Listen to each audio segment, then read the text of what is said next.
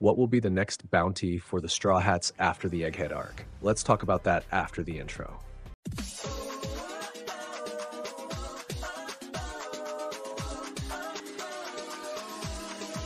Hello everyone, welcome to the channel. And before we get into the content of this video, don't forget to hit the like button, subscribe to the channel, and activate the notification bell so you don't miss anything. And well, let's get into the video. The bounty reveal is one of the most anticipated moments for any One Piece fan. We're always thinking and theorizing about how much each pirate will get the next time there's an update. The bounty system is so cool that Oda even found a way for the Marines to have their bounties now, thanks to the genius idea of the Cross Guild. And well, another arc might have ended, and with the conclusion of the Egghead arc, one question arises. Okay, what will the Straw Hats' bounties be now?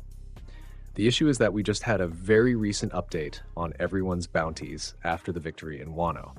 However, since the whole Egghead incident became public knowledge, it will be very difficult for the world government and the Marines to cover up what happened there, especially since the Straw Hats survived a Buster Call and an Admiral. I don't see any reason why the bounties wouldn't be updated again.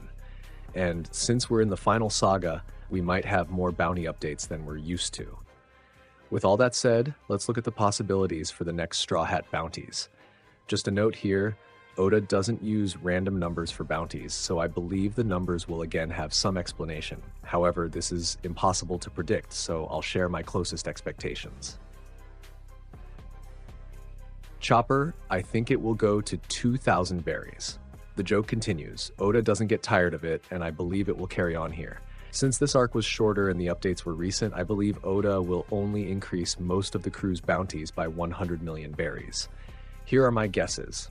Nami, 466 million berries. Brook, 483 million berries. Frankie, 494 million berries. Usopp, 600 million berries. Nico Robin, 1 billion berries. Among all of them, I believe Frankie had a better role in the Egghead arc, but I don't think Oda will favor him for that. Now let's talk about the quartet, and I believe Oda will correct Wano at this point. What do I mean? The bounties will be higher than those of the calamities, going as follows. Sanji, 1,350 million berries, surpassing Queen's bounty. Jinbei, 1,400 million berries. I believe at some point Sanji will surpass Jinbei's bounty, but I don't see that happening in this arc. Zoro, 1,500 million berries. Among these three, Zoro was the only one to actually defeat someone in the arc.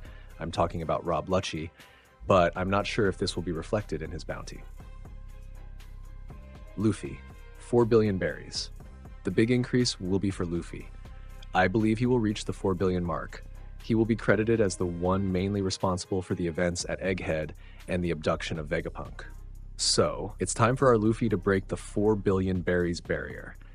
And he won't get a bounty higher than Blackbeard's because Blackbeard himself will have his bounty raised for defeating Law.